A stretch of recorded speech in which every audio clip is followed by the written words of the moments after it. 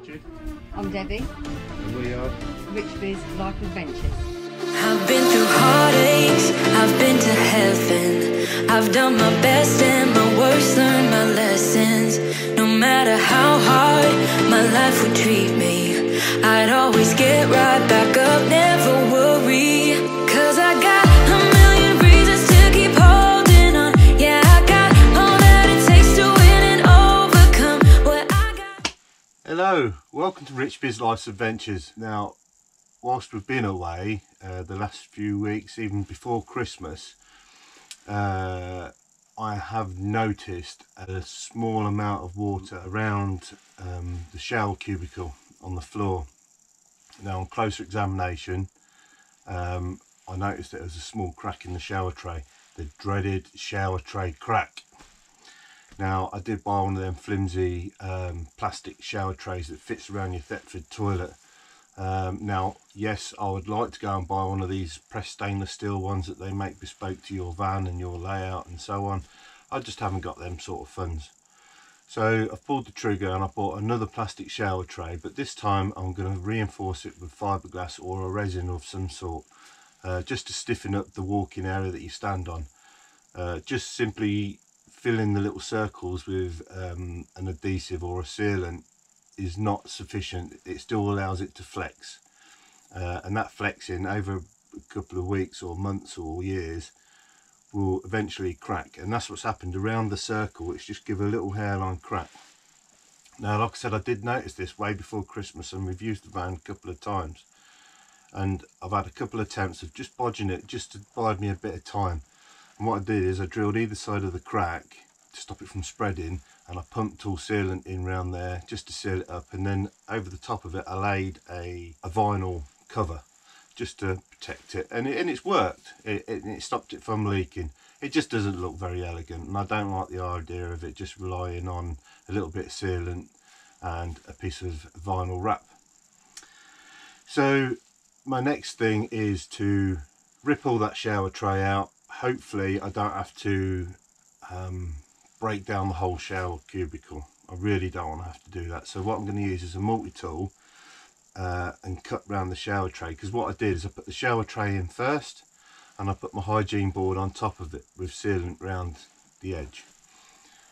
So what I've got to do is I've got to cut the shower tray and then lift it out, and then with the new one I'll cut it to the same size as the cut shower tray, drop it back in, and then I'll just add more sealant around the edge after I reinforce the shower tray. So that's my next thing. I'm going to get in there and get taking it apart. However, before I get started, I'd like to do a massive shout out to Mark and Alison from Dudes and Drones. If you haven't subscribed to them already, head over to Dudes and Drones. They do great videoing on where they go in the van, how they've built the van, why they've built the van, modifications they're doing to the van. It's a bit like my channel, but they've got the addition as well. They do a lot of drone technology, different drones and different footages of drones and things like that. They're really clued up on the drones. So head over to Mark and Alison, Dudes and Drones. But the reason I want to say thank you to them, we bumped into them at the NEC show, and they did us these wonderful gifts. Now, this is a little cheese board, and they've engraved it with Rich Biz Life's Adventures, and even managed to get a little crafter emblem on there. So that's the cheese board, and then they've done us a chopping board as well, like that. They've done that for us, and it seems too good to use. I really don't want to use it as a chopping board. I think it's going to be more of an ornament, because I absolutely love it. But head over to them. I don't know if it's as a business they want to do, but if you hit them up, they may do one with your logo or your channel on it or anything like that, and they'll charge you relevant price. Again, I'm probably overselling this. They probably not going to do that, but if you ask them nicely, they'll probably charge you for materials and a little bit of labour and a bit of postage. What that comes out to as cost wise, I don't know, but head over and ask them. But yeah, how wonderful is that? I love that, absolutely love it. And it's a really nice little addition to the van. We're going to hang them up somewhere nice, mainly as ornaments. I suppose I could use the blank side as a chopping board, leaving that side all nice and pretty. But anyway, Rich Biz Life's Adventures, like and subscribe. So let's get started on doing this shower. So this is my shower cubicle. Got a tambour door which I bought from Magnum Motorhomes, and that's the vinyl that I put on the floor. It was just to protect it, and it was mostly this one and this one that had the crack. So like I said, I filled it with sealant in the crack and pumped it into the holes that I drilled, and the same on this one, and then I've covered it with vinyl just to protect it, just as a temporary bodge, as to get us away. We had a few things we needed to do, so I'm going to take it all out, take this door off, take that filler strip out, remove the toilet, and then set about removing the shower tray. Filming is going to be a little bit tight, it is a confined space, but what I'll do is I'll put you on the suction cup and put you onto the hygiene board so you get to see like an aerial shot of what I'm doing. It's not going to be pretty under there, it's going to be quite manky.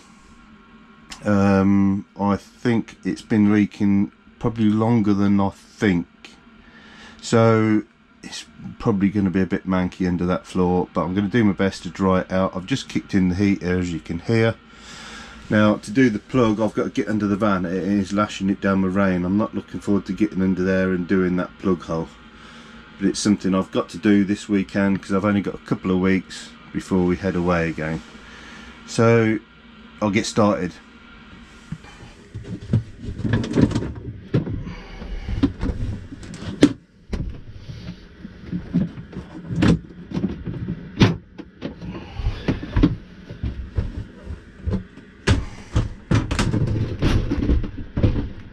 Right guys, so I disconnected the water, disconnected the wires for the flush. Now I'm quite happy with under there. That ain't too bad. You got a little bit of dark mould or whatever it is, gunk, shit, not shit. Now I expected to see some signs of that, so I'm happy with that. So now I can set about removing the shower tray. It's cracked there by lifting the toilet out, but other than that it's good. So I'll set about cutting that out, removing that, cleaning it up. Then what I'm going to do is I'm going to leave the mains heater going in here. I want to dry that out as much as I can under there before I set about putting the new one in. So my next stage now is to get underneath the van, which I'm not looking forward to because it's lashing it down with rain, drop my shower tank and remove that drain plug, because that goes straight into my shower catch tank for my recycling shower.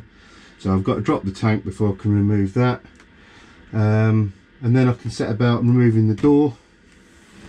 I don't think I'll get it out without the door because it sits on the shower tray, so I've got to remove the door. That's no biggie. I'll set about doing that. Right, this is cosy, isn't it? Right, you're on the wall behind my left shoulder. As you can see, I've put some silicone in these holes, and this is where I've attached these to the wall. I've got a feeling I used some really strong adhesive on this as well, which I'm not looking forward to trying to get off. Hopefully I just screwed it and was sensible, but we'll find out in a second. So get this one off first, and then take that one off with it as well. I've got a feeling I just glued that to that, not that to the wall, if you know what I mean. So I dig this silicone out. Excuse me if my head goes in the way. Through holes. It's actually coming out easier than I thought.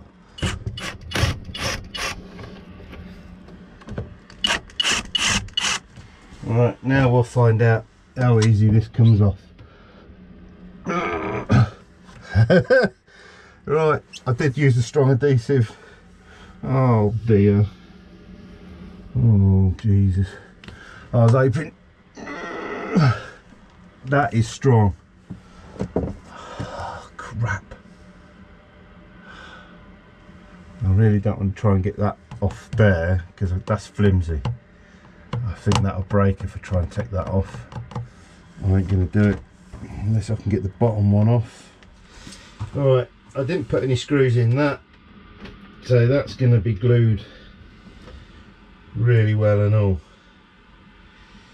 So I think I've got more chance of getting it off the top than I am the bottom without breaking that rail, because that's the point, that's glued to the shower tray. So that's got to come off anyway, so I might as well take that one off as opposed to the top one, because that's, if I put a new shower tray on, I've got to replace this. So the only thing I could do is use a knife under there and hopefully cut that sealant. That would make more sense, wouldn't it? Got my knife, couldn't find any new blades for it though, I must have them all at work, so I'm going to be gentle with it. I don't want to push too hard and cut through, one, the track and mess that up, and two, I don't want to slip and cut through my leg. So softly catchy monkey. I think once I get it going it will just come off. I'm going to shorten that blade, I don't really like it. I don't want to gouge that into my leg. Yeah, it's starting to come now already, so yeah, it's better.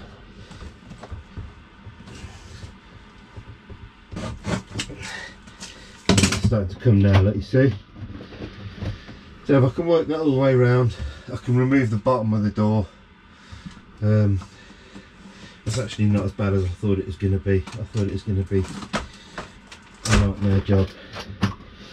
Yeah, that's alright.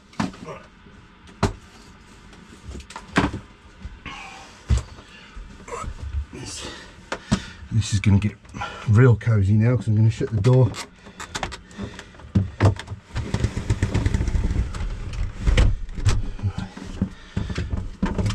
Oh, this is cosy, isn't it? I just want to run the back blade down the back there. Now that's it. That means that shower door can come out.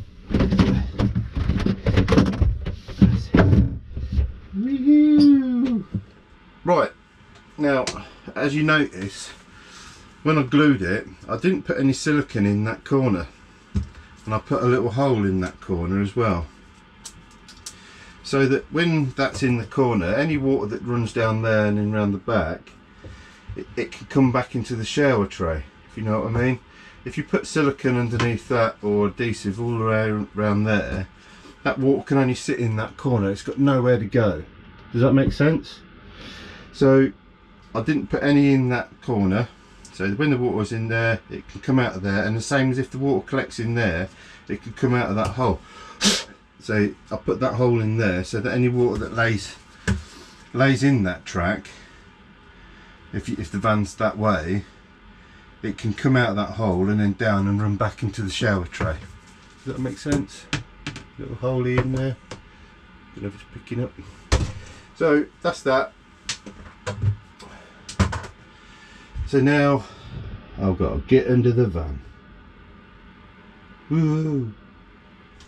Alright guys, so I've been underneath, as you can see, dropped the tank. So now that should come out. I think I only put one nut on this, you know. Or did I put two, or is it just all the glue? Let me just go and stick my head underneath and just make sure there's not another screw on there. Don't think I'd put two on it, but I'll go and check anyway. Hang on a sec. Right, so there is only one screw. However, I was undoing that nut, which is the fixing for my elbow to go into, because the catch tank sits here and then that goes into the catch tank. So I was undoing that, thinking that was it, but there was another nut. So that's the one nut, but I was undoing that thinking that was the only one. So now that should come out. I'm getting old and stiff. That should just come out now easy. He says, I've got Debbie here helping me now. Or is she helping me, or she just come to inspect? Inspect. Yeah. That's not fair, is it, guys? God. Like I said, that was a tight fit. There we go. Looks a bit manky now, but there you go. So that's that out. So now I'm ready to remove this section, and then I can start taking the shower tray out. But Deborah's just bought me a coffee, so I'm going to go and have my coffee first. Right. Again, I'm just going to do the same thing here. I'm going to run a knife under this where I extended it. Now this is all my heater pipes under here, so they're all under there. I wanted the shower tray a bit wider, not being a small chap, so that's why I put that there. It should come off pretty easy. It's only like silicone down.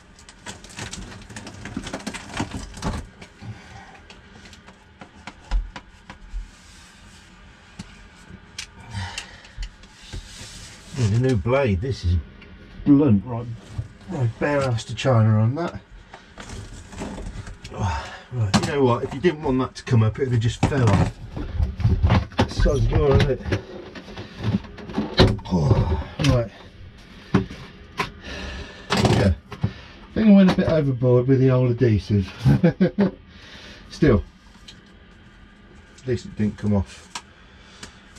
Right. You can see my heater pipes there. There's a couple of wires that run below that. But the shower tray is far from coming out now. I'm not looking forward to the horror story underneath there. I think I might have to cut that there with my multi-tool, because that one is proper underneath there. Right, got this multi-tool, and it just vibrates and it should cut that plastic quite nicely.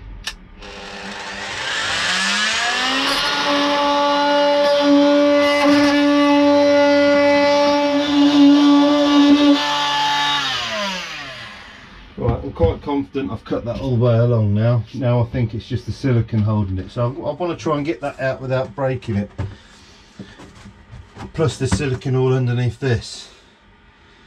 So there is a lot of grab to it all.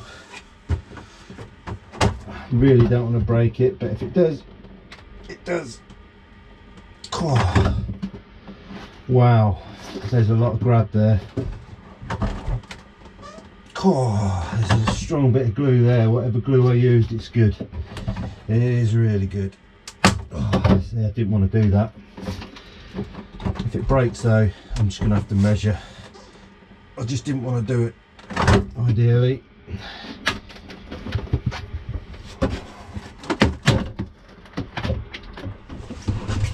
Oh dear.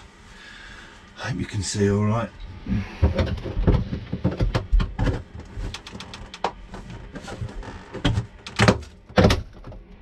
Coming. It's coming. Oh, jeez. Right. I think I'm just going to have to go for it. If it breaks it, it breaks it. It's not that bad under there, look, considering it's been leaking. It's alright.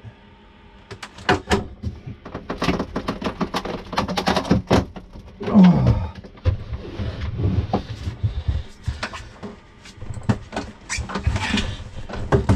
Oh. Ow. Wow. Right. Let's break that out. I'm trapping my bloody fingers.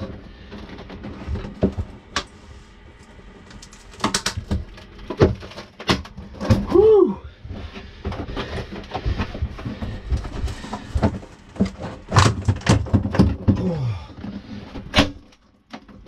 Oh.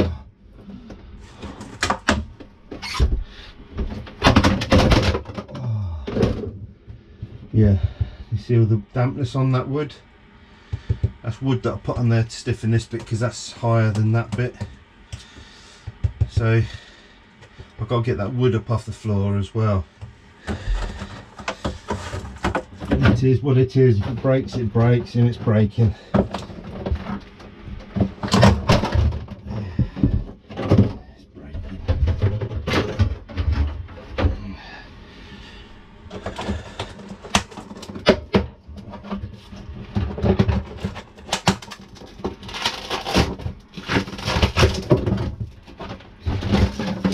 it, it's out. All this we just wiped down nice and clean. You can see my water pipe there from my toilet, and this conduit here is hiding my wires. So I'll redo all the wood in here and fiberglass it, and so instead of having as much wood, I'll have less wood and more fiberglass, and that'll hopefully keep that all stiff. I hate working in tight confinements.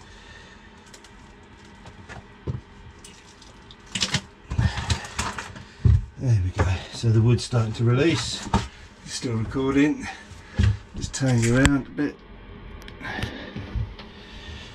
So this is starting to release now. Yeah, that came off pretty easy. But yeah, look at the state of that. Look, that's been leaking longer than I think, hasn't it? Yeah, it don't smell too bad though. It don't smell like it's really bad. You can see where I round it all out to fit the shower tray.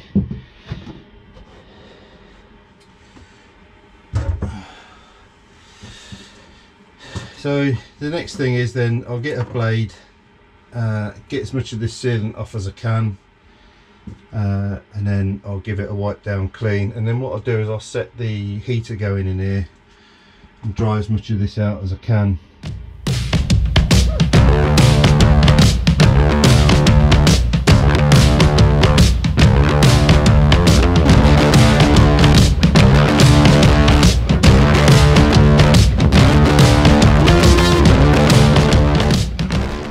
Right, I was just doing some closer examination on this, and when I stuck that wood down to the bottom of the shower tray, I used windscreen glue.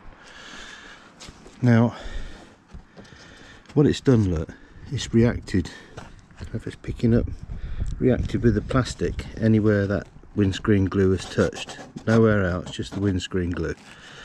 And I think what that's done is it's made it brittle. It's reacted with it, look, and it'll break exactly on that circle. See where I put the circle of glue? So that just shows you got to make sure you use the right adhesive for these shower trays. So I'm going to do some research as to what this is made out of and what adhesive is recommended, and go from there, because I don't want to go and fiberglass it and the fiberglass does it the same or even worse. See that? And where that adhesive is, that it's really reacted with that glue. I'm betting if I pressed on there, I don't know if it would break that out. And I'll show you on another section as well. Here's another section that it's cracked exactly in that circle. So I definitely think that adhesion has done something to weaken it and make it brittle, chemical reaction or something. Right guys, so I've got my new shower tray. I've cut it down to size and trial fitted it, and it fits okay.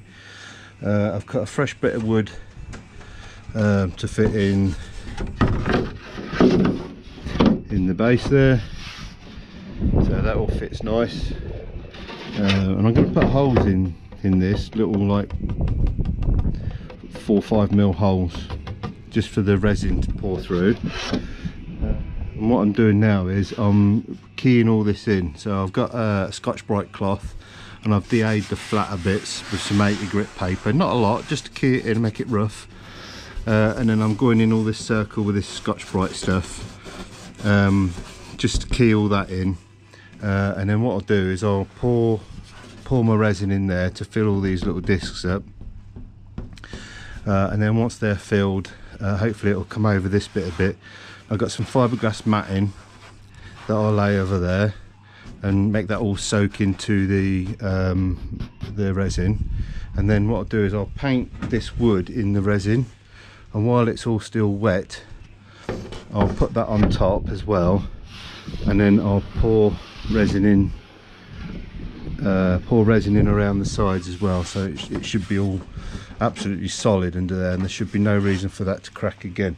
Spoke to Magnum Homes. They said they've never heard of these cracking, which I find a bit difficult to believe, but I asked if it would be possible to resin it, fiberglass it, and they said yeah, that's actually a good shout. They said as long as you filled these with silicone and then put your wood in it like I had done last time, it should never crack, but this one obviously did, or the old one obviously did. So like I said, I'll resin it, fiberglass mat in it, wood it, and resin on top of that as well, hopefully in one pour, so that it all binds together as one lump. So let's see how that goes.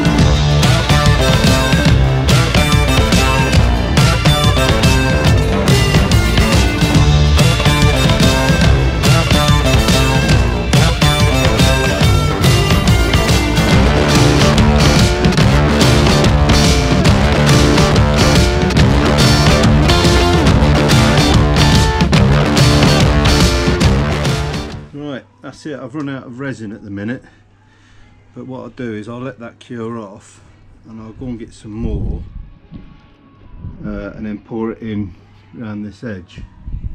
Would have been nice to have done it in one go so it's one continuous pour, but I think because I painted this on the other side with the resin, it'll bond to that other stuff in there, and then when I pour it in there, that's just going to seal that off and make it strong. And then I've put these holes in, as you can see,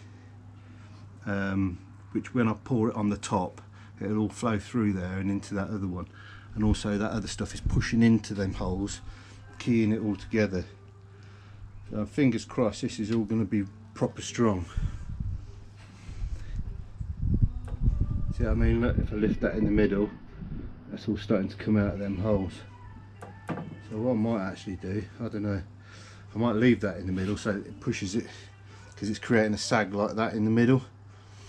So when it's the other way, it'll actually help push the water to the edge, which is probably more what I want. So I see how that goes. Just push that into the wood so it all binds together. That's exactly what I want. Right, we're back again. Next miserable, wet, rainy day. So it's all on, cured off nicely. It's got some water on it now from the rain.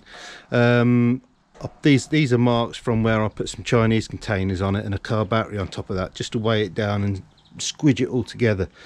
I put another pour of resin over it.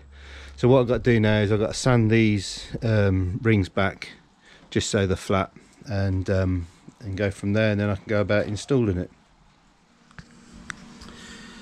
So I've put some expanding foam in behind them pipes, put a bead of sealant around there and in the corner, bead of sealant along the front there and in the corner, bead of sealant up there, bead of sealant around where the plugs are going to go, and then some dots there. I haven't cut the hole in the shower tray yet, which I'll show you now. I'm going to do that with this in situ, and that glue that I've put around there will come around here. And that glue that I've put on the sides will all come on here. And then what now I'm going to do is I'm going to put a bead of sealant around here. And then that'll fix itself down, and I'll weigh it down so that it adheres really well in there. So I'll get doing that now. I'll put my sealant on, and then I'll drop the shower tray into the cubicle.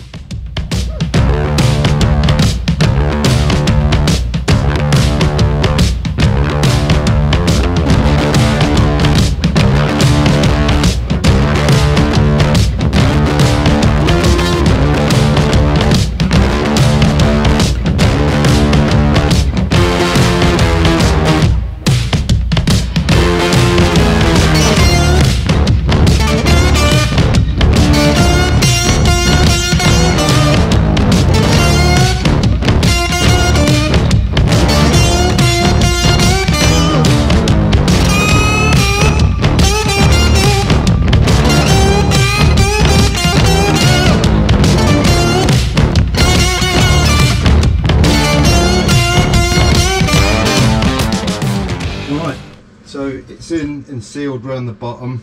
Still got to go up the sides again and that, and then put that filler strip in. I'll seal the toilet in as well when I put that in, and then I'm going to cut the hole. I've got a feeling it's not quite in the same place as that, because it wouldn't quite meet the shower door, so there's about that much difference in it. So what I'll do is I'll go from underneath and drill it from the other side with the same hole cutter, and then that'll just come out where it wants to. It should by rights be there or thereabouts, but that's absolutely solid there. Now I've got no fear of that cracking now. Okay, it might crack on the sides if someone was to stand on that, but you got to be silly to want to stand on there. But I'm well happy with that. Still got the protective film on there that I've got to peel off, so this mark here I ain't bothered, that'll come off. But I'm going to leave that on as much as I can. I've had to peel it away from the edges where I've sealed it, but I'll leave that on there for the time being just to protect it. And yeah, so now I'll get that strip in, and then that'll be about it for this episode. I'll get that strip in now.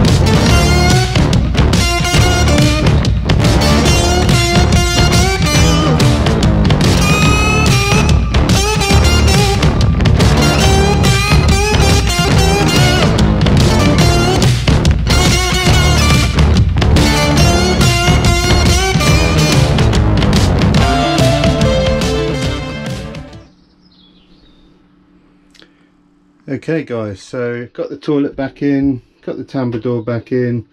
The only thing I've got to do is I've got to cut through the hole for the plug hole, and that's about it for the bathroom. So I think that looks a bit neater, and when you listen to this, look, no matter where you go, that is solid. So I'm quite happy that that should last me quite a while, and round the edges I've siliconed as much as I can as well when I dropped that shower tray in, and then I pumped them round the back as well as much as I could, just to stiffen up that flex on that bit. And as you saw when I painted the bottom, I also painted the sides with the resin, so that'll stiffen up the sides. So I'm quite confident now that that is as strong as it's ever going to be. So the toilet's all in, plumbed in, ready to go. Obviously I can't have a shower because the recycling side of it wouldn't work and the water couldn't go nowhere. But we're away this weekend, so the following weekend I'll get that cut in, but you don't need to see that. The hole's already in the floor, I've just got to cut it into the shower tray. So the tambour door all works nice. Yeah, I've got to put the door back on the cassette thing, but other than that we're all good to go. Right, so that wraps up our shower tray crackage problem. Fingers crossed that should last us a good few years. The way that that's being really solid now, I'm really confident that that is going to last quite some time. Even with the adhesive that I put around under there, it was giving, and that's fatiguing them little circles that are in there. It's fatiguing them, and then eventually they were cracking. I got into Magnum Motorhomes and asked them what the plastic is that it's made out of, and it's a polystyrene. It's a high impact polystyrene. It's not like the polystyrene you get when you buy a new TV or something like that. It's actually a hard impacting, high temperature polystyrene. So I did some googling of what resins I could use and couldn't use, and the resin I used was compatible with high temperature, high impact polystyrene. Yes, it wouldn't have worked on the normal stuff, like I said, with a TV, it would have ate it away. But this stuff, it was quite acceptable to use on that. And when I spoke to Magnum Motorhomes, they seemed to think that filling it with silicone or an adhesive in them circles and mounting it to wood is suffice. And didn't seem to think they'd had an issue with them cracking, as where I know several people that's had them crack on them. And when I suggested that I was going to fiberglass resin it with some fiberglass matting and some wood as well, they actually thought that was quite a good idea. So I've gone with that idea, as you can see, and fingers crossed it works. So anyway, if you like what you've seen, please like, please subscribe, and please comment. And if you really feel like it, click that little bell icon and you'll get to see our future videos. And on that note, we'll see you on the next one. Bye. Hey darling, can I tell you what's been on my mind? Sick and tired of the 9 to 5 in the city light.